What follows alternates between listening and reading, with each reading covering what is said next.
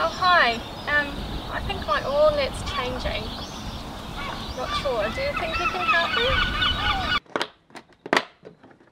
me? We're going to be jacking up the front so we can work under the engine. So we pull the handbrake on pretty tight, so that stops the rear wheels rolling. And we're going to be using the sills on the side of the car to actually lift it about as far forward as possible underneath the front doors. So we put the jack into approximate position, and what we want to do at this point is make sure that there's enough room left in front of the jack to insert the axle stand once the car itself is jacked up. So simply jack the car up as high as you need it using the jack, and then once you've got it as high as you want, put the axle stand in position and then lower it down onto it. And then you do the same with the other side. Make sure you always do both sides the same height so nothing's out of balance. Okay, you will need a Ford Focus, you will need new oil, 4 or 5 litres, you will need a replacement filter, you'll need an oil tray to catch all the old oil, you might need an oil filter wrench, although possibly not in this video, we're just going to do it with by hand. The correct oil spec is 5W30 semi-synthetic. You can use full synthetic if you want, if it's not much more expensive.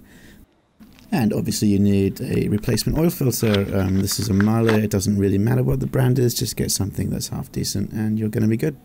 Okay, so it's business time. Now this is the oil sump on the 2-litre Z-Tech Ford Focus engine. This is on the right hand side of the car, and this is the oil drain plug on at the rear of the sump. And if you go back further and then up on the rear of the engine, you can see the oil filter. It's actually up quite high. Okay, the first stage is to drain the old oil from the engine. So we're going to put the oil tray in place underneath the sump. And then we're going to get under the car with our socket wrench and remove the drain plug. Now you need either a 13 or a 15mm socket wrench head depending on your car. That is metric. The Ford Focus is a European car, so you Americans really need a metric socket set. You can try using their imperial equivalents. For example, 1/2 inch is about the same as 13mm, but it's not going to be exactly right, so you need to be really careful not to do any damage to the bolt head if you're going to try that. So anyway, get the drain plug off. The oil's obviously going to come out. By the way, at this point, it would be ideal if the oil was a little bit warm, because it's just going to drain from the engine that much better, and you'll get, you know, that last little bit out. Whereas if it's completely cold, you won't get quite as much out.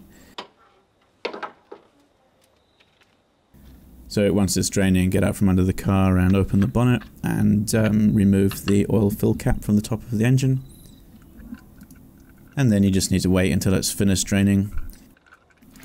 Once it's mostly done, get under the car and just put the drain plug back in, just finger tight. We just want to stop it dripping all over us while we remove the filter, which is the next stage.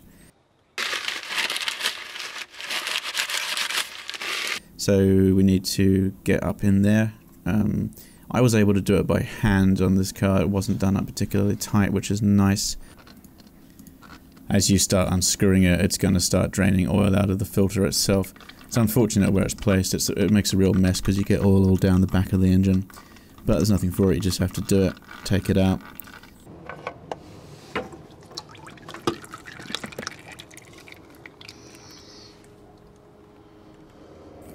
And once you've done that, take out the drain plug again, and then just let the whole thing sit there for a little while, maybe half an hour, until it's mostly done dripping. So once you're happy that not much more oil is going to be coming out, then get back under the car and put the drain plug back in.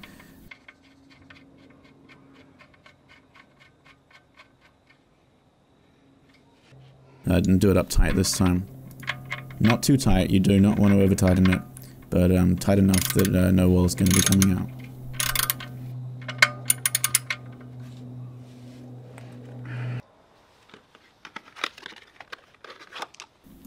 Then we need to put the new filter in. What we're going to do is take some of the new oil, put it on your finger, and just run it around the seal of the new cartridge filter. That's going to help that seal make a good seal and prevent any leaks. And then we're ready to go ahead and put the new filter on the engine. Just go ahead and slide it up into position. and do it up. The thread is on that little spindle in the center. Make very sure that you do not cross the threads or do any damage to anything at this point. It's worth taking your time. You don't want to damage anything. Once it's correctly on the threads, it should be very easy to do up. It'll just spin itself into place. And to tighten it, do not use a tool. Don't use a filter wrench, even if you had to use one to get the old one off. You should just be able to tighten it up by hand. But once you've got the drain plug and the new filter back in place, just take some newspaper or a rag or something and just clean up the old oil that made a bit of a mess when you drained it. The reason you really want to do that is you want to be able to see any leaks if they're happening after you've put the new oil in. And if you've got old oil everywhere, it's going to make it really hard to see what's happening. So at this point, we're finally ready to put the new oil in. Using a funnel makes it easy. The capacity of the engine is about 4 1/4 or 4.5 litres. This is a 5 litre container of oil, so we ended up with a little bit spare, which is always nice.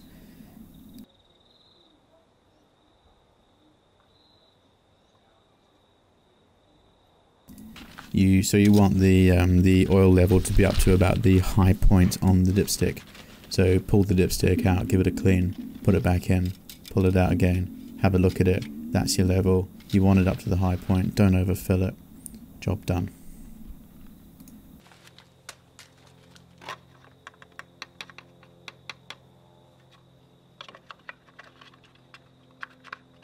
So put the oil fill cap back on, start the engine, check that the oil pressure warning light goes out, doesn't stay on. Turn the engine off, get back under the car and have a look for any leaks. Just make sure that there's no oil coming out where it shouldn't be.